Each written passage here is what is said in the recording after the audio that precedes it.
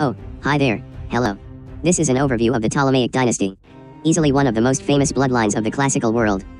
You were probably introduced to the concept of family trees in middle school. You were likely introduced to the concept of family poles in Game of Thrones. Well, the Ptolemies were really neither.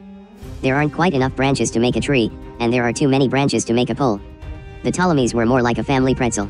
It all started with Alexander III of Macedon's conquest of the Persian Empire. Alexander made an odd decision to take a detour through Egypt on his decades-long manhunt for Persian King Darius III. Why Alexander opted for this route isn't entirely known, but there were likely multiple reasons. The first reason would likely be Alexander's ego, knowing that he would be seen as a liberator instead of a tyrant by the people of Egypt, as they absolutely hated living under Persian rule. Another reason is most likely food. Alexander had an army to feed, and Egypt was the agricultural hub of the Mediterranean. Alexander could boost his ego as well as his belly in one fell swoop. After Alexander's death in 323 BCE, his empire would be divided up between his generals, who acted as his diadochi, which is a Greek word for successor. The best known of his diadochi are Seleucus, Antigonus, Cassander, Lysimachus, and Ptolemy. The latter of which was handed a kingdom in Egypt where he and his successors would rule for 14 generations, until Rome would incorporate Egypt as part of the Roman Empire following the exile and self-deletion of one of history's most romanticized characters, Cleopatra VII. Ptolemy I's Soter, or savior, would marry Berenice I, who was the daughter of Princess Antigone and Meges of Macedon, a nobleman about which very little is known. Berenice was also the maternal granddaughter of Cassander, who was the brother of the regent of Alexander's empire, Antipater. You can see from here how we're definitely keeping the family matters of the empire pretty close to the chest. Ptolemy and Berenice would have 3 children, Arsinoe II, Philotera, and the most interesting, Ptolemy II Philadelphus. Philadelphus means love of sibling, but speaking literally, it means love of brother. Philadelphia would have been a more fitting name for Ptolemy II, as he would not only consort his cousin, Arsinoe I, but also his sister Arsinoe II. Ptolemy II wasn't the only son of Ptolemy who kept his namesake, however, as his son Ptolemy Cyrannus from his previous marriage to Eurydice of Egypt, Berenice's cousin, was assumed to be the heir apparent to his throne in Egypt. Getting confused yet? Just wait. When Ptolemy Cyrannus was passed up for the throne of Egypt in favor of Ptolemy II, conflict ensued between the half-siblings which led to Ptolemy Cyrannus being exiled from Egypt. Ptolemy Cyrannus would continue his fight for the Egyptian throne going to the court of Lysimachus where the court was divided on the issue of Ptolemy Cyrannus' claim to the throne. Lysimachus himself had been wed to Ptolemy II's sister Arsinoe II. On the other hand, Lysimachus' heir, Agathocles was the husband of Ptolemy Cyrannus' sister Lysandra, Ptolemy I's daughter from his marriage to Eurydice. Lysimachus opted in the end to side with Ptolemy II when he agreed to marry Lysimachus' daughter, and Ptolemy II's cousin, Arsinoe I. As it turns out, this may not have been the best decision for Lysimachus, as the continued conflict led to the execution of his heir Agathocles and the complete collapse of Lysimachus' kingdom. After which, Arsinoe II returned to Egypt where she would clash with her sister-in-law, Arsinoe I, which eventually led to Arsinoe I being charged with conspiracy and exiled, and Ptolemy II would later marry his sister Arsinoe II. Sibling marriage was pretty much the norm in Egypt in terms of succession, but to the Greeks, much like in modern times, it was considered incestuous and beneath, while some Greeks, such as the poet Theocritus, defended the marriage by comparing it to Zeus' marriage to his older sister Hera. Others in Greece were not so supportive. Sotades, for instance, mocked the marriage with famous lines such as, "You're sticking your prick in an unholy hole." While a fun turn of phrase, he would later regret his words. Sotades was exiled and imprisoned, but managed to escape after many years in solitude. He was recaptured on the island of Conus, where he was locked up in a chest and thrown into the sea. Think about that the next time you're crying about freedom of speech. Jesus Christ, we're just now moving on to the 3rd generation. While Ptolemy II is best known for his marriage to his sister, Arsinoe II, because of the name Philadelphus, they did not have any children together. Ptolemy II's eldest male child came from his first marriage to Arsinoe I in the form of Ptolemy III Euergetes, the sire of the 3rd generation of Ptolemies. Ptolemy III Euergetes, or the benefactor, presided over one of Egypt's wealthiest periods. While his heirship was in question early in his life due to the conspiracy charges and exile of his mother, he was restored as the heir apparent in Egypt and took the throne in 246 BCE. Ptolemy III would be married to Berenice II, no blood relation to his grandmother, Berenice I. Berenice II was the former wife and widow of Demetrius I, the king of Cyrene, who succeeded Meges I, the son of Ptolemy III's grandmother Berenice I from her first marriage to Philip of Macedon. Now, when I mentioned that Berenice II was the wife and widow of Demetrius I, I don't mean that she was a bereaved woman mourning the death of her husband. Quite the opposite, she was the one who killed him. Berenice II was originally pledged to Ptolemy III as a reunification of Egypt and Cyrene after Meges had rebelled against Ptolemy II years earlier. However, when Meges I kicked the bucket, Berenice's mother Apama II backed out of the agreement, forcing her daughter to wed the Antigonid prince Demetrius, making him king of Cyrene.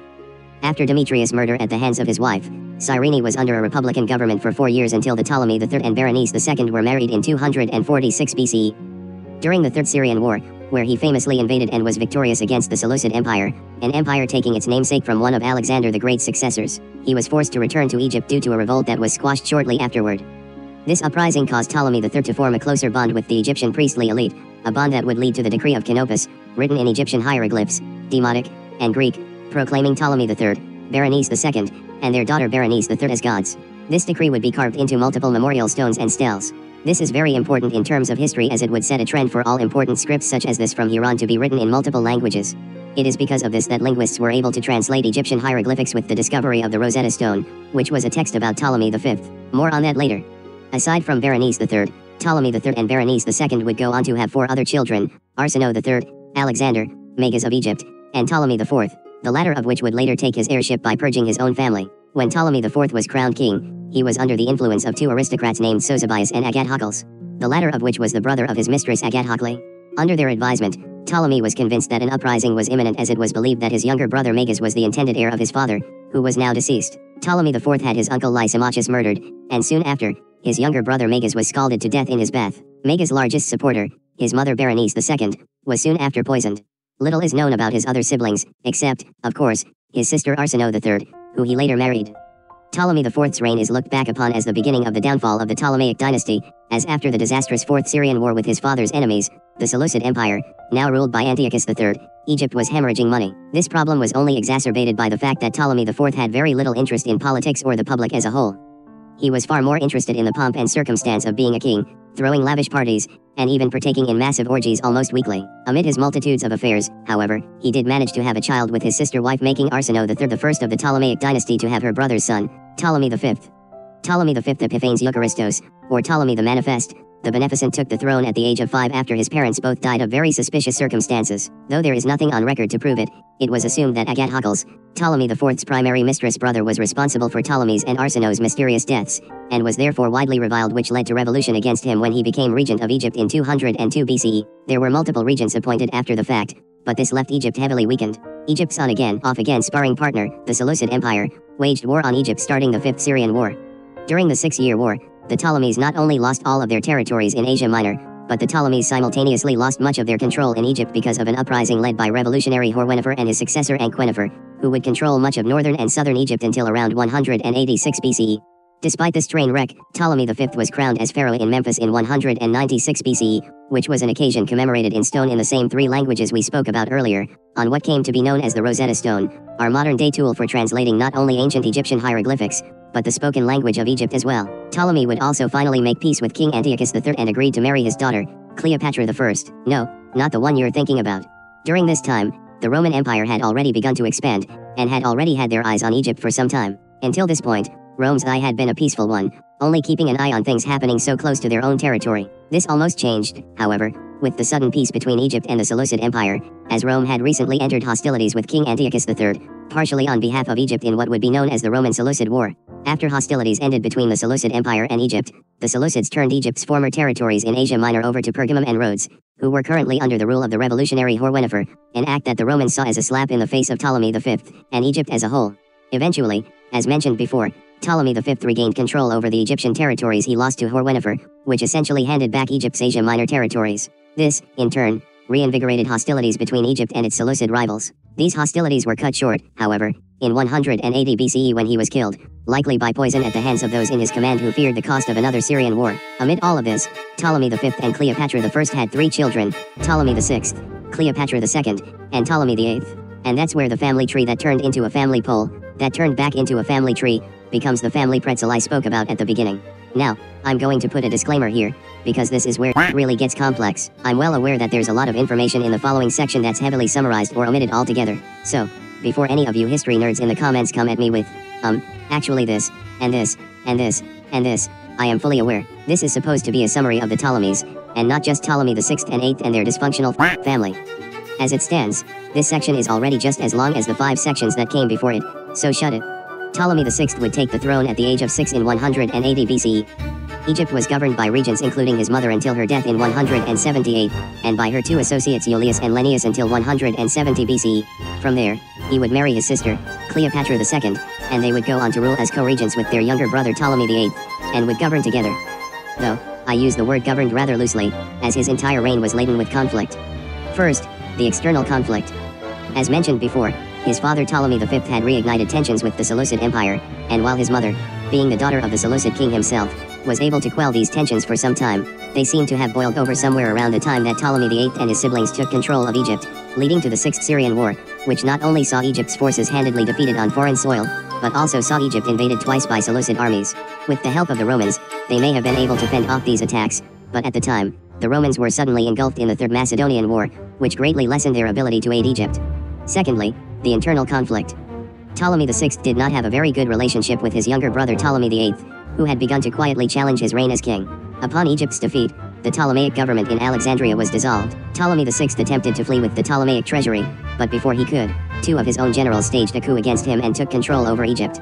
Antiochus IV of the Seleucid Empire marched onto Egypt where he was met by Ptolemy VI, who negotiated an agreement of friendship. This essentially reduced Ptolemy VI to a client king of the Seleucid Empire. This caused riots in the streets of Alexandria, which led the new Egyptian leaders, Cumanus and Sinis, the generals who initially led the coup against Ptolemy VI, to reject the agreement and declare Ptolemy VIII as the sole king of Egypt. This decision was held up in many major cities like Alexandria, but was rejected in other cities such as Memphis that still saw Ptolemy VI as their king. When news of the rejection reached Antiochus IV, he immediately began sieging Alexandria. This attempt was unsuccessful, however, and he and his armies retreated in 169 BCE, leaving Ptolemy VIII on the throne of Alexandria, and leaving Ptolemy VI as a puppet king in Memphis. The brothers soon reconciled, however, and Ptolemy VI and his sister wife Cleopatra II returned to Alexandria. With the Ptolemies restored as rulers of Egypt and Antiochus IV's agreement with Ptolemy VI redacted, Antiochus IV once again laid siege to Egypt.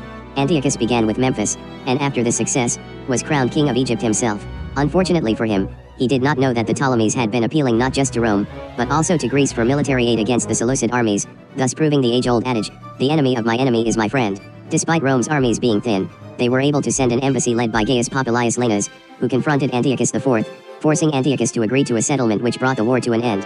Things were not all roses and puppies, however, as the combination of the Ptolemaic military's failures during the war, as well as much of Egypt's agricultural lands being destroyed or abandoned, there was soon civil unrest which led to several uprisings over the course of the next few years. While the Ptolemies appeared strong in the public eye, there was still a rift behind the curtain that eventually led to Ptolemy VIII having his brother and sister exiled from the throne under means that have never been recorded to history. Ptolemy VI fled to Rome for aid, where it was denied, then proceeded further to Cyprus where he still had land holdings.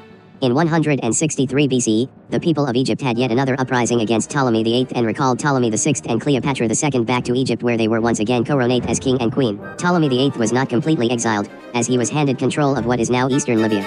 Like any little brother would do, Ptolemy VIII went crying to mommy and daddy, i.e., Rome, for help, and Rome decided the land split was unfair, and that Ptolemy VIII ought to be handed control of Cyprus as well. This request was ignored by Ptolemy VI, however, which Ptolemy VIII thought would give him all the ammunition he needed to convince the Roman Senate to allow him to take Cyprus by force, but he was once again waved off by the Roman Senate that seemed not to want to get involved one way or the other. During all of this family drama, Ptolemy VI and Cleopatra II managed to have a few children: Ptolemy Eupator, Cleopatra Thea, Cleopatra III, and Ptolemy VII. During yet another skirmish with his brother, an agreement was met between the two denying Ptolemy VIII any rights to Cyprus, but offering him his daughter Cleopatra Thea once she came of age. In the meantime, Ptolemy VI quickly put efforts into effect to advance his eldest son Ptolemy Eupator as his heir, making him priest of Alexander in the royal cult at the age of 8, and making him full co-regent of Egypt at 14. Unfortunately for Ptolemy VI, Ptolemy Eupator died later that same year, leaving his next eldest child, Cleopatra III, as the obvious heir, formally deifying her later in the year. Ptolemy VI would eventually use his influence under very manipulative means to cause a civil war within the Seleucid Empire, that would eventually lead to him gaining control over Seleucid Syria in the Battle of the Aenophorus. Unfortunately, this victory would be both sweet and sour, as he would later die from injuries sustained in the battle. Ptolemy VIII was soon called back to Alexandria to retake the throne, which he did, and then proceeded to marry his brother's widow, his own sister, Cleopatra II. Oh yeah, and upon his return to Alexandria, he also led an army that ravaged the streets indiscriminately slaughtering innocent people in an attempt to purge all of those who opposed him in favor of his older brother. It should also be noted, although this is disputed, it was written by Justin, a contemporary Latin writer and historian. On his wedding night to his now sister wife, he murdered his nephew Ptolemy VII, and the young victim died in his mother's arms that very night. Now, with that unpleasantness out of the way, he and his new sister wife would soon give birth to their first and only child, Ptolemy Memphites. Ptolemy Memphis was promoted to co-regent by the late 140s, shortly before Ptolemy took a second wife, his niece, and daughter of his sister wife, Cleopatra III, and also made her co-regent of Egypt. This arrangement obviously led to conflict with Cleopatra II, who now had to share her husband with her own daughter. She managed to gain enough support to initiate a revolt against Ptolemy along with the help of a trusted officer of her late husband, Galaestus, who gathered a large army of Ptolemaic exiles in Greece. The uprising was unsuccessful, however, leading to Ptolemy VIII to issue a formal decree that he and his two wives would rule harmoniously with one another.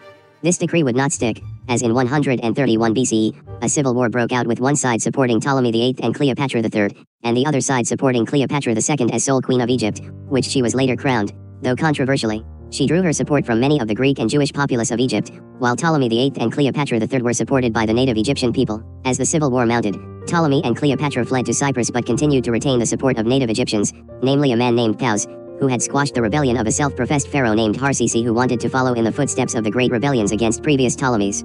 Upon returning to Memphis, Ptolemy VIII and Cleopatra III named Paus a general under their command, to lead the rebellion against their sister auntie. Cleopatra II, in the meantime, still maintained strongholds across the country, and even managed to fend off a siege in Alexandria. Cleopatra II sent for her son, Ptolemy Memphis, to be called back to Egypt from Cyrene in order to take the throne as king. Unfortunately, Ptolemy VIII got word of this first and managed to have Ptolemy Memphis, his own son with Cleopatra II, captured and dismembered, and had his remains sent to Cleopatra II on her birthday.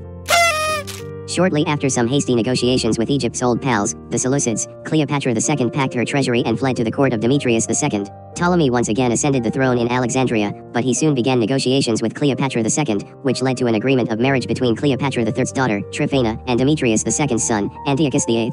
After a very long and drawn-out reconciliation, the three parties once again maintained harmony, at least in the public eye. Eventually, Ptolemy VIII died, and was succeeded by his eldest son, Ptolemy IX, who served as co-regent with his mother Cleopatra III, and his aunt and grandmother, Cleopatra II.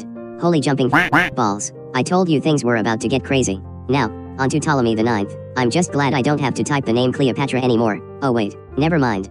As mentioned before, Ptolemy IX would become co-regent of Egypt after his father's death in 116 BCE, despite 1 year earlier having been sent to Cyprus in an attempt by his mother to get him out of the way, allowing his younger brother Ptolemy X to eventually gain the throne against the will of Ptolemy VIII. While serving as governor of Cyprus, Ptolemy IX would take a wife. In Ptolemaic fashion, this wife was his sister Cleopatra IV, the daughter of Ptolemy VIII and Cleopatra III. Upon the death of Cleopatra II, her daughter Cleopatra III took full control over Egypt and forced Ptolemy IX to divorce his wife Cleopatra IV, who went on to marry her cousin the Seleucid king Antiochus IX, the son of Ptolemy IX's aunt, Cleopatra Thea.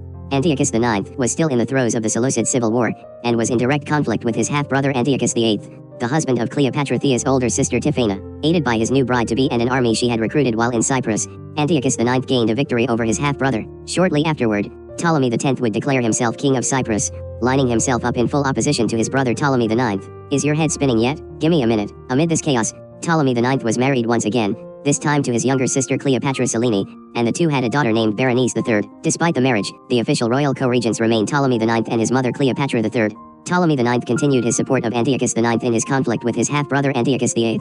In 114 BCE, Antiochus VIII's wife Tryphena, Cleopatra Thea's older sister, captured and killed Cleopatra IV. In retribution, Antiochus IX murdered Tryphena only 3 years later. Ptolemy IX would continue to be the official king of Egypt until 107 BCE, where continued conflicts with his mother would finally boil over. Cleopatra III would have a number of her eunuch servants wounded and used them as evidence that Ptolemy IX had attempted to assassinate her. The people of Alexandria bought the story and began to riot, causing Ptolemy IX to flee the city, leaving behind his 2 sons, and his wife Cleopatra Selene. Not long after, Ptolemy X returned to Alexandria, once again taking the throne as king, and taking Cleopatra Selene as his own wife. Soon after his mother's treachery, Ptolemy IX would retake control of the island of Cyprus, but his control wouldn't last long, as his half-brother Ptolemy Apion, son of Ptolemy VIII and Irene of Cyrene, would regain control of the territory. Apion held this territory by leaving it to Rome in his will, should he end up dying without an heir. This was a common tactic of rulers at the time to quell attacks from their enemies for fear of Rome taking control of a region. Apion's plan would backfire, though, as he would eventually die without a living heir, thus leaving Cyprus under Roman control.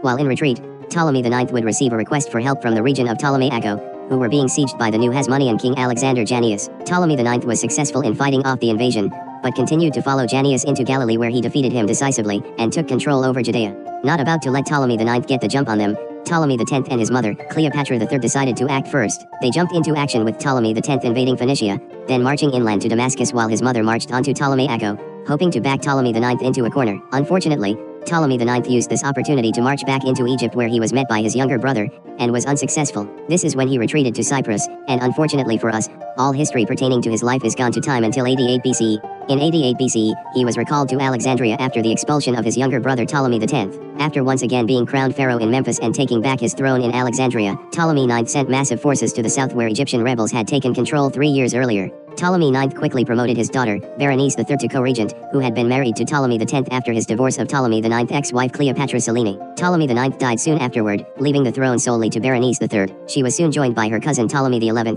son of Cleopatra Selene, who would eventually murder her before being murdered himself. He was soon replaced by Ptolemy XII, an illegitimate son of the late Ptolemy IX, and whose mother's identity is currently lost to history. Okay, guys, we're almost there. Hang in there. Let's try to speed our way through this next one since we have some convenient gaps in history. Ptolemy XII ruled from 80 to 58 BCE and then again from 55 to 51 BCE. He married a relative of his. Historians are unsure if it was a sister or a cousin, named, you guessed it, Cleopatra V. The two had a daughter together named Berenice IV, and most likely had a second daughter together named Cleopatra VII, though it is unknown if Cleopatra V was her actual mother. Ptolemy XII would have a further 3 children born to an unknown mother, Arsinoe IV, Ptolemy XIII, and Ptolemy XIV. Ptolemy XII affirmed himself as an ally of Rome, probably due to the debt incurred by his predecessor Ptolemy IX. His predecessor Ptolemy X also incurred debt to Rome, even leaving Egypt to Rome in the event that he'd die without a successor. Rome opted not to take complete control of Egypt, however, though they did eventually annex Cyprus. Shortly after the annexation of Cyprus, the people of Egypt turned on Ptolemy XII, causing him to flee to Rome, and causing his eldest daughter Berenice IV to take the throne. Rome came to his assistance soon after, allowing him to take back control of Egypt. Upon taking back the throne, he had his eldest daughter Berenice IV killed, naming his daughter Cleopatra VII as his co-regent. Egypt was unfortunately in crippling debt to Rome after Ptolemy XII took back his throne, which led him to raise taxes upon Alexandrian citizens. Wisely, though, he shifted the blame to Rome by appointing a Roman creditor Gaius Rubrius Postumus to Minister of Finance. He would later restore Egypt's faith in him by imprisoning Rubrius for,